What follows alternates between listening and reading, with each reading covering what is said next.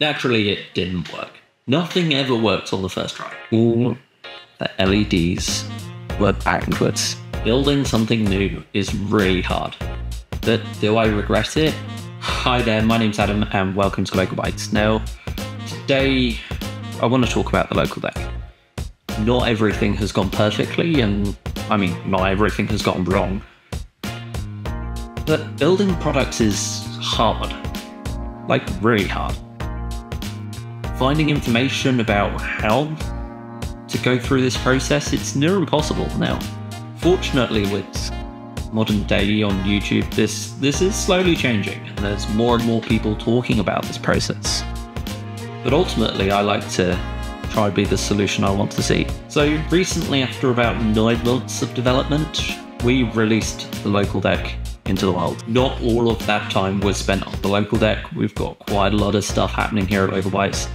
But from the first designs through to public release was about 9 months, and due to a series of issues, ultimately it took us about 3 months to ship our first units. So yeah, in this video I'd like to demystify the process and highlight some of the things that went well and some of the things that didn't. But let's rewind a bit. Let's go back to the summer of 2023. Now the thing is, to start off designing a product, you need to figure out what to design.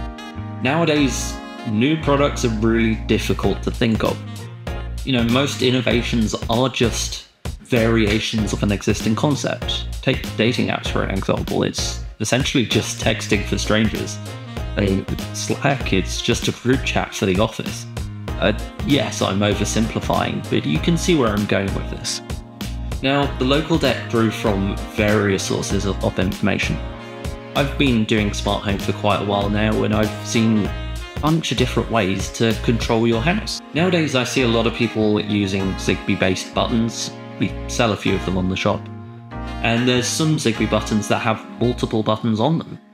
You know, some of the stuff from IKEA in their Throd3 range, they have Zigbee buttons that have 4 independently actuated buttons, and you can bring that information into Home Assistant and control, 4 different things or 4 different actions, whatever.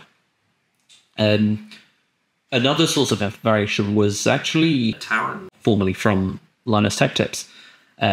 He uses a lot of keyboards to make his workflow more efficient. Having all of your controls laid out like this as a single layer of dedicated keys with everything clearly labeled means that you can work more quickly and more accurately. It just requires more physical space. And of course there is the Stream Deck. It's a 16-button keypad that has LCDs. That connects to your computer so you can control your stream. It was designed for streaming. So I drew a lot of inspiration from those different things, and ultimately I came up with what I wanted, and that was a keypad that could control your smartphone. We've got to turn that into a list of requirements. For example, we wanted RGB. Who doesn't love RGB? A healthy amount of buttons, especially for a Wi-Fi based product. I definitely believe there needs to be a lot of functionality that we can offer. Otherwise, why aren't we using Zigbee? And an open source software stack. Now, that was doable through ESP Home, but we'll get onto that a little bit later. On to step 2, the initial designs. Now, usually when you're designing a product, people will say you start from the outside and you work your way in. So the outside could be the look and feel of the product, and then we've got to have a look at what it's going to do, and then we work on the implementation detail on how it achieves that.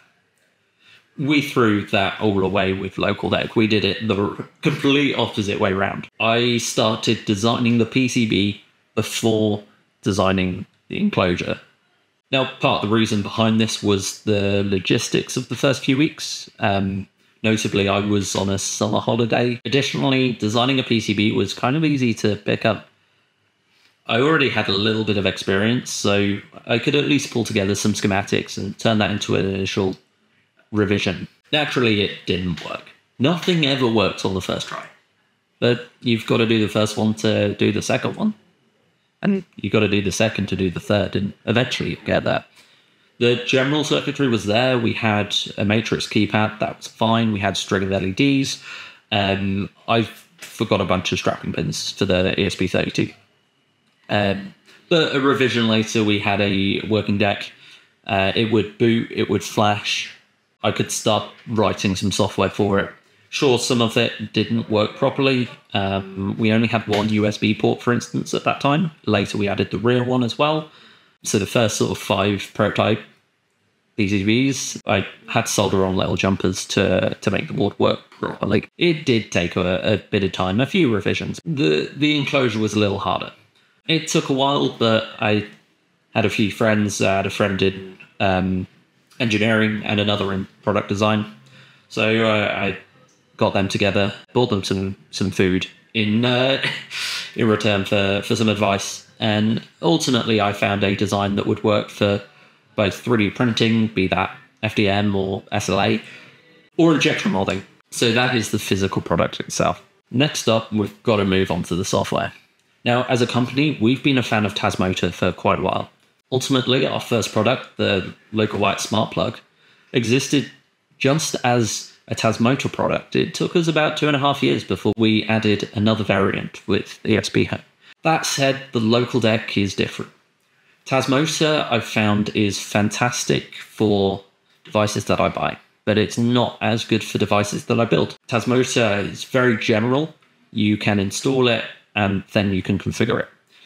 ESP Home, on the other hand, you configure it, and then you install it. As such, I find myself reaching for ESP Home the moment I want a more bespoke solution. So ultimately, we settled on the idea of creating our own configurator UI. Now, originally, the configurator was just a web-based tool. It was baked into the blog, and you could configure your LocalDeck, hit download, and it will give you a YAML file.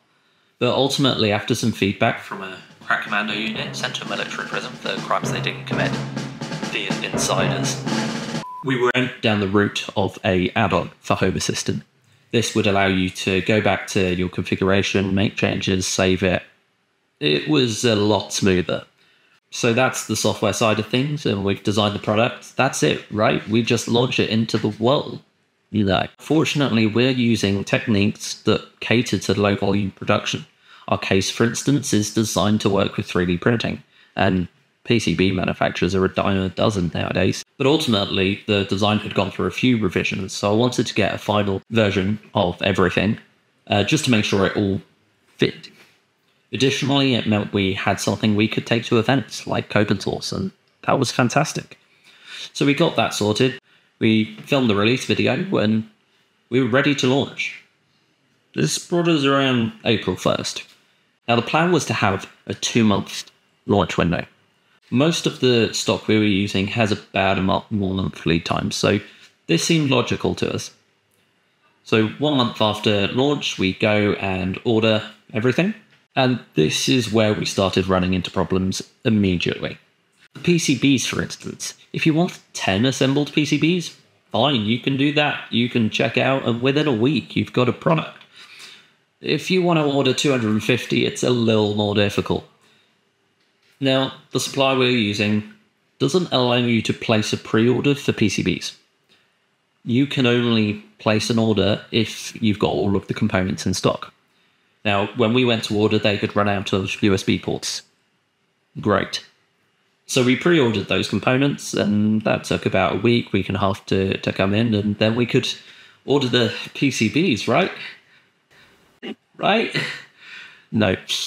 They had run out of hot swap sockets, LEDs, and I think diodes they were shortfalling on.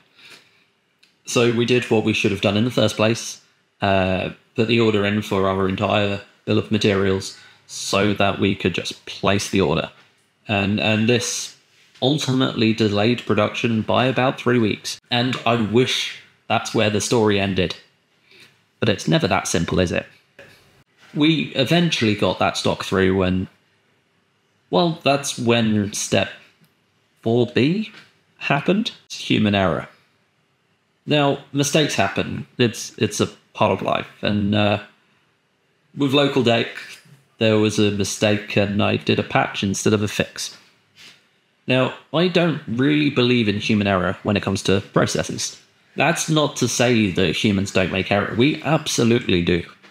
But people are not infallible. We're not automatons. We're calculating machines. But you know what is a calculating machine? A machine that calculates or computes. A computer. What do I mean by this? Well, if you want to remove the possibility of human error, you need to remove the human. This doesn't work for things like design, and well, that's why we have DRC, design rule checks. Now, there were a few discrepancies between the parts library we used and the parts library that our supplier used, and we can just fix this when uploading it, right? So an offset of 180 degrees increased our assembly time from, about a minute, 30 seconds per unit to about 5 to 10 minutes. All the LEDs were backwards.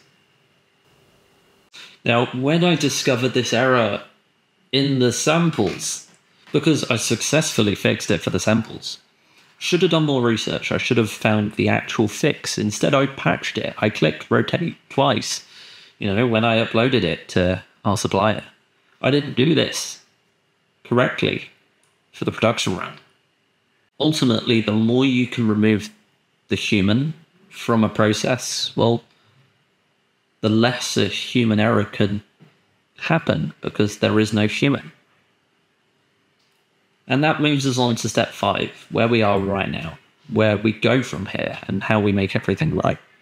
Now, the LocalDeck is still maturing. We're still, finding the occasional software issue. There's still a few things we are looking to fix upstream with ESP Home. We're working on making everything a little more resilient, and, there's changes going into the next revision of PCBs. We're rerouting things to lower the amount of interference. We're adding more debugging pins so that we can flash it without having to plug a USB cable in and pull it back out again. At the moment, I don't have an answer for all of that, where we're going and what we do next. Our current focus is still finishing the production run. We're almost there.